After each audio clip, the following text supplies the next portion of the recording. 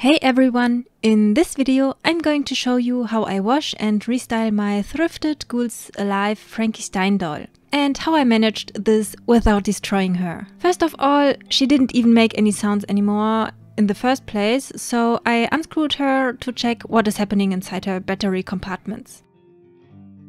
It turns out that the button batteries leaked a little bit, so I grabbed some vinegar essence and filled it up in this tiny application bottle and put it everywhere inside the compartment where I spotted the leakage. It was not much, so I could easily get the contacts clean again.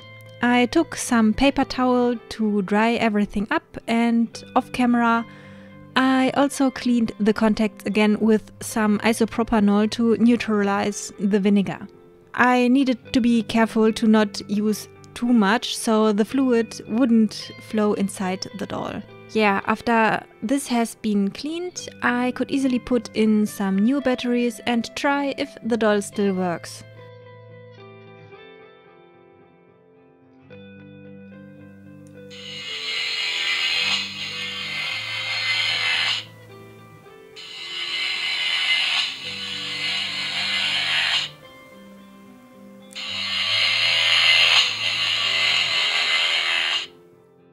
Okay, now that I knew that she still works fine, I took the batteries out again for the now upcoming cleaning and washing process. It is a little bit safer for the mechanic if you take the batteries out if there might come any water inside by accident.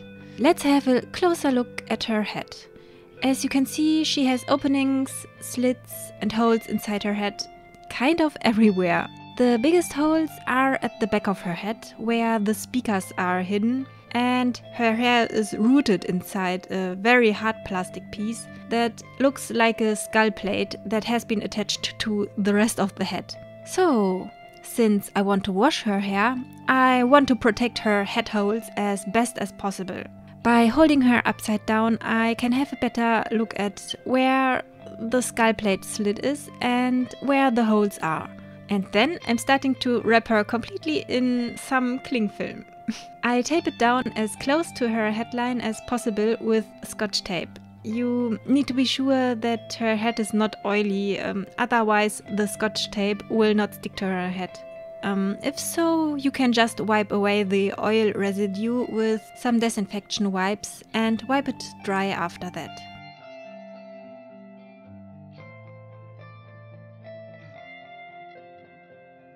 So, if you got all around with that tape, you just flip the cling film down to her body and then you put another round of Scotch tape all around and as close to the roots as possible.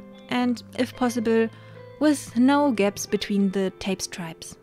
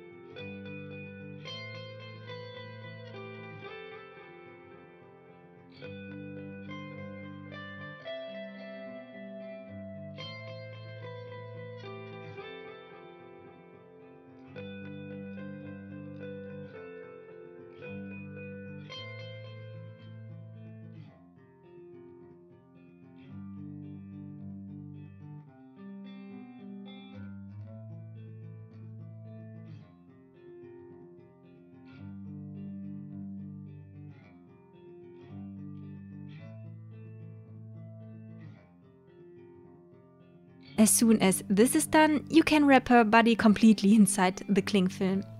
Since she has an open breast cage and battery compacts in her legs, it would be the best if no water gets anywhere near there at all.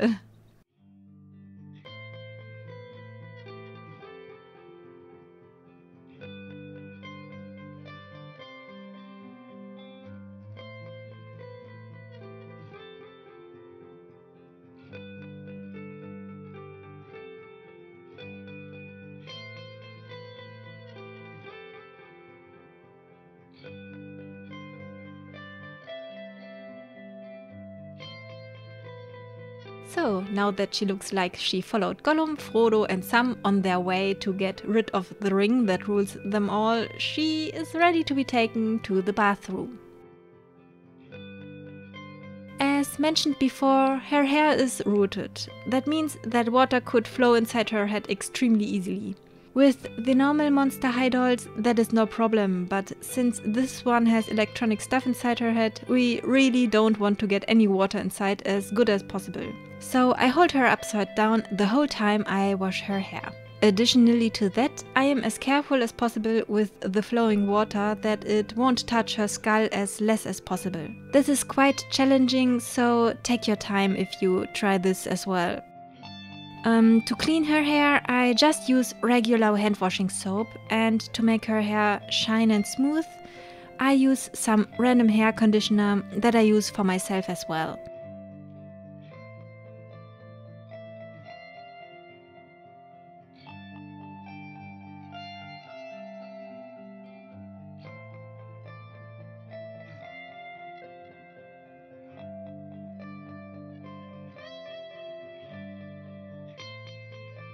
To get rid of any knots, I brush through her hair while the conditioner is still inside her hair, and to brush her I use just a regular Monster High hairbrush. And of course, even while brushing, I make sure that I always keep her upside down.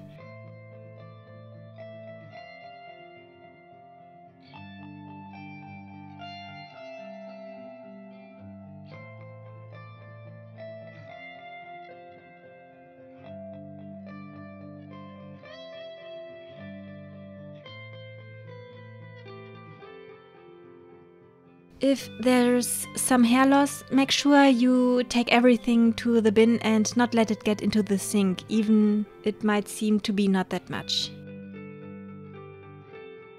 After that, you can just rinse the conditioner out carefully. Don't forget to really keep her upside down the entire time. I know the urge is high to brush her hair the right way, but trust me, it will turn out fine in the end.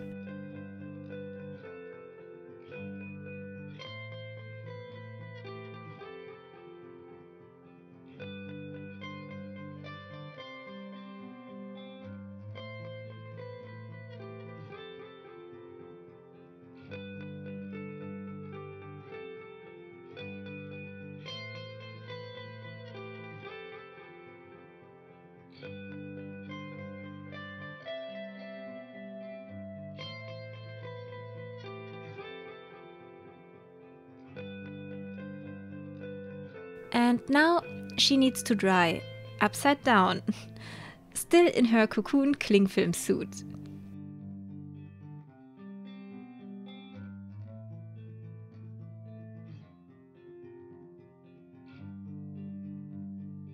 The next day her hair was dry and smooth and silky. I could have kept it straight like it is now, since Frankie uses to keep her hair straight most of the time, as far as I know, but I thought this would look kind of boring.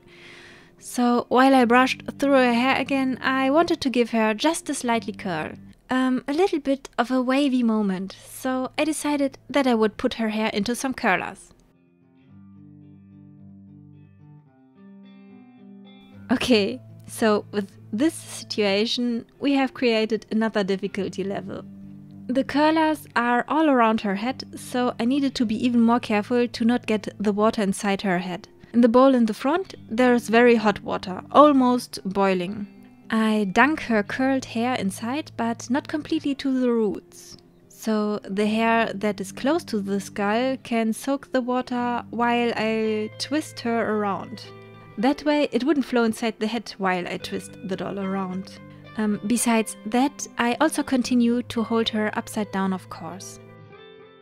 Another day has passed, so I could take out her curlers now. I wanted her curls to be a little looser, so I ran my fingers through them to separate and unravel them until I liked how they turned out.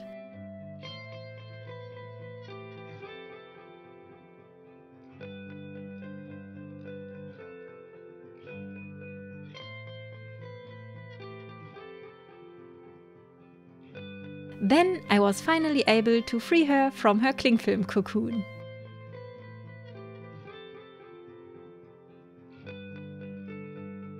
So, her hair is nice and fine and clean, but not her body yet. So I took some disinfection wipes and got all over her. You need to be sure, if you do this as well, that there is no acetone inside your cleaning wipes at all. Otherwise, you could accidentally wipe her face and her scars off. But disinfection wipes don't usually contain acetone, though it should be fine. But you need to wipe her again with a moist cloth afterwards to get rid of the disinfection residue and, of course, of the dirt that has been on the doll.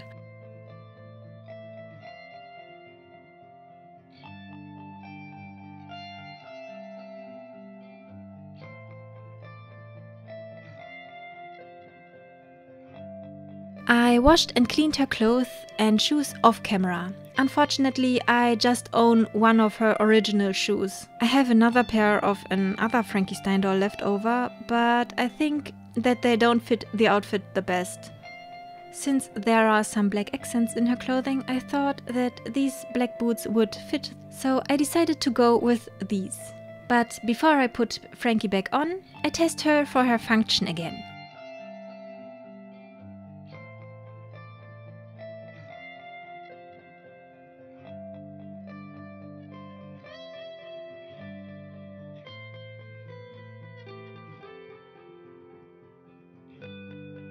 And